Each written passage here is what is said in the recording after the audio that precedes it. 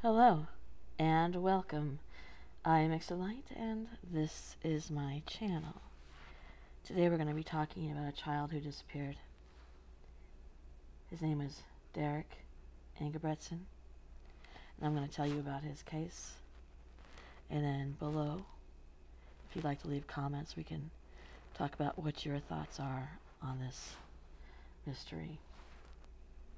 Before I get started, if you would please give this video a thumbs up.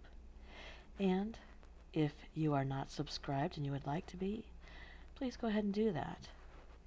In October, I have the 31 days of Halloween starting, which is 31 days of content that ranges from the haunted and spooky to the mysterious and strange, some educational, some things to give you something to think about, and some classic literature from the very original horror story writers, which I love to do every year.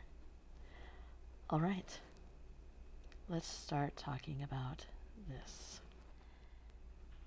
It was December 5th, 1998, when 8-year-old Derrick Engebretson went with his father and grandfather to Rocky Point, Oregon, which is about 30 miles from Klamath Falls and immediately south of Crater Lake National Park. For those of you who've been around here and listened to my national park stories, you'll know that I did a series on Crater Lake National Park, as I had a very, very close friend of mine pass away in the park. It's of particular interest to me, the strange happenings that go on there. The three of them had decided that they were going to go look for a Christmas tree. At some point, Derrick walked away. It was a few minutes before his father and grandfather saw that he was missing, and they looked for him, and they couldn't find anything. They did follow some footprints that led to a snow angel that Derrick had made. But there was no Derrick. They had no idea where he was. So they eventually called the authorities to come in and start a search. They did this by flagging down a passing motorist about 4:13 p.m. Then the motorist traveled to a nearby resort that was approximately 2 miles away, and he placed a phone call to 911.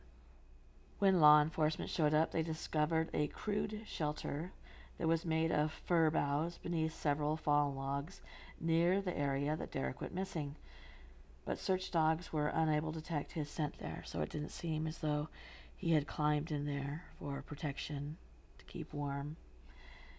And then, suddenly, extreme weather conditions began in the area. It began snowing. So, all traces of any other footsteps were never going to be found.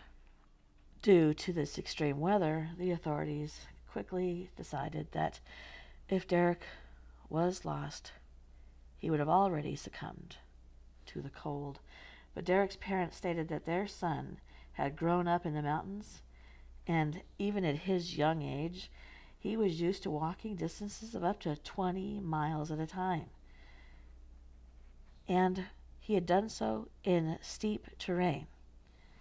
So they didn't believe for 1 minute that their son wouldn't be able to find his way back, especially considering that he had footprints in the snow and all he had to do was turn around and follow his footprints back to his father and grandfather. When his father and grandpa had found his footprints, they made a kind of a loop from where his father had last seen him with them to a clearing near the road. That's where they found the snow angel. A snowplow then came along and obliterated even those tracks, along with any tracks that would have led away from the snow angel. So no prints were going to be found that way either, whether it had snowed or not. There were several pieces of chopped wood discovered nearby the snow angel, and Derrick had with him a small hatchet. He was also dressed in a snowsuit. In the late evening, When the blizzard hit, the search was hampered and came to a stop. The initial searches were completed with foot and search canines, as well as aerial searches using Civil Air Patrol planes and an Air Force Reserve helicopter. Also, several relatives came and undertook independent searches on their own. On December 13th, 1998, 8 days into the investigation, Klamath County Police suspended their search. David's family continued their independent searches and camped at the site in a donated camper following over the next few weeks, while hundreds of volunteers continued to organize search efforts. On December 18th, further search efforts were stopped because there was sub-zero temperatures and it made it unsafe for anyone to travel in the area. In the following months, there were more than 10,000 hours spent performing ground searches looking for Derrick. By now, what would have probably have been Derrick's body. Early in the investigation, a witness said that they saw an unidentified man struggling with a young boy in the area later during the day when Derrick had disappeared. The witness ignored the event as he assumed that the man was the boy's father. Additional reports were made of an unidentified man driving a 2-door Honda, asking passerbys for directions in the forest that day. Now, if he had been kidnapped, that would have been a random happening. I don't think that a man drives up into the forest where people would be looking for Christmas trees and expected to find a child. That would be a crime of opportunity, to say the least, to just stumble upon a child in the forest while you're driving down a road. It feels unlikely to me. It feels unlikely that this mountain-wise 8-year-old boy would have gotten into another vehicle unless he was struggling, like that witness said. In which case, it's unfortunate that, well, I think almost anybody would probably assume that the boy was with his parents. That was his father, considering the location they were at. On September 24th, 1990, graffiti was discovered in a bathroom in a rest area approximately 300 miles south of Portland. Law enforcement said that the graffiti referred to Derrick's disappearance, and as soon as his parents were told this, they drove to view the graffiti. And his mother, Lori, stated to the press, quote, "I think it's just a big, sick joke. I thought if somebody would have had Derrick, if they had put this on the wall, then they were wanting to be caught. If they were wanting to be caught, why didn't they leave something of Derrick's there?" The contents of that graffiti, what it said, has never been released to the public. I assume that they figured that if it had been somebody who kidnapped Derrick, that then they would be the only person who knew what it said other than the authorities and the parents and whoever else had been in that bathroom, I suppose. But I think they wanted to cut down on the crazy people calling and claiming it was them.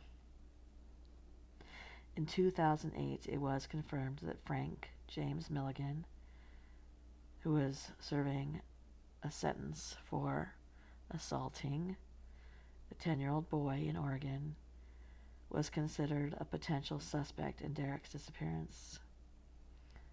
But, like I said, that would have been the coincidence of all coincidences, to be out in the middle of nowhere and stumble upon a little boy who'd wandered off from his father and his grandfather and was making snow angels. So, what did happen to Derrick? It's difficult to understand these cases when things like a snowplow suddenly comes along and removes all the footprints. When they call off the search after 8 days, this is why going missing in a national park area is so dangerous. The search for you will not last by the authorities. They give up so quickly. They write it off to an injury, falling into a crevice, falling into a river and drowning, being attacked by an animal. It's written off so quickly, which feels so suspicious because people do not disappear without a trace. They just do not under normal circumstances. They leave traces. They leave a wrapper. They leave their footprints. They leave a jacket. If you have fallen into a river, your clothes will show up on a shoreline at some point. If you have fallen down a cliff, it's likely that eventually your clothes are going to show up in a bird's nest or have animals drag it off. It's so confusing. And then, of course, we have a weather event, a blizzard, which contributes to more time lost searching for this boy. So if you want to leave your comments below and tell me your thoughts, I'd appreciate that. If you would, again, please give this video a thumbs up and subscribe if you'd like to. Good night.